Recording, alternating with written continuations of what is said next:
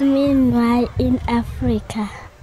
As I'm doing this Meanwhile in Africa, and I do a 360 where I'm standing right now, I just see gorgeous, beautiful mountains all around me.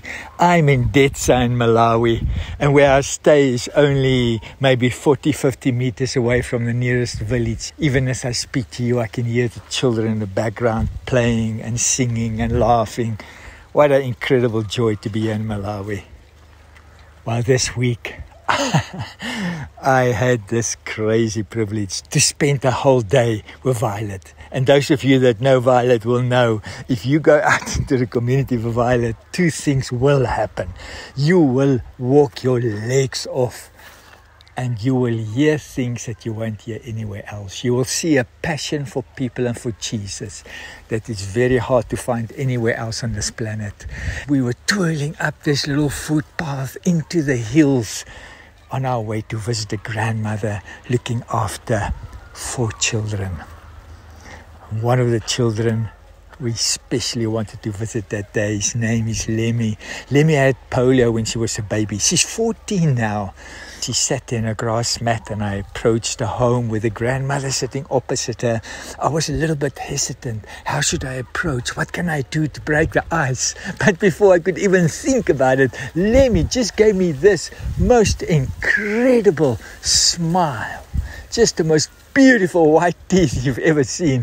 She just made me feel so welcome. I felt so special. I was supposed to do that for her. And yes, it's a 14-year-old girl in polio, can't go to school because her wheelchair has been broken for months and months. And she can't even come out to our key point to eat at the moment. We bring food to her.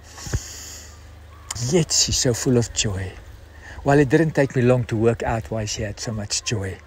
It was when I met her grandmother, Feroza. Lemmy was just a carbon copy of her grandmother. Oh my goodness, full of joy, thanking God the whole time. I look around her. She's got every reason to be sulking, sad, and yet she's so full of joy.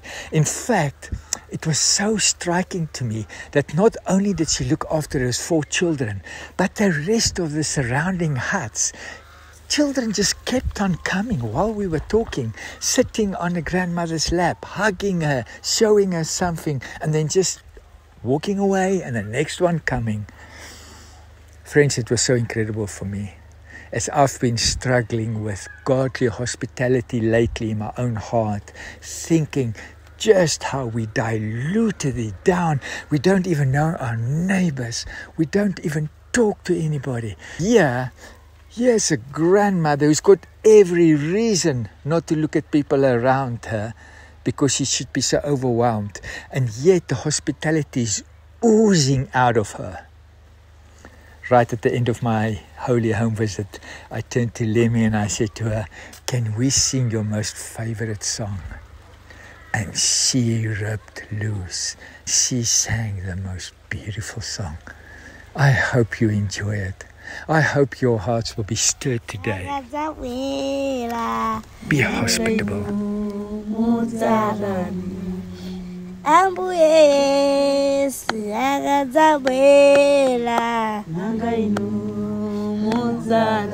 Nanga inu zarani zaimira kuvetsera dzina langa.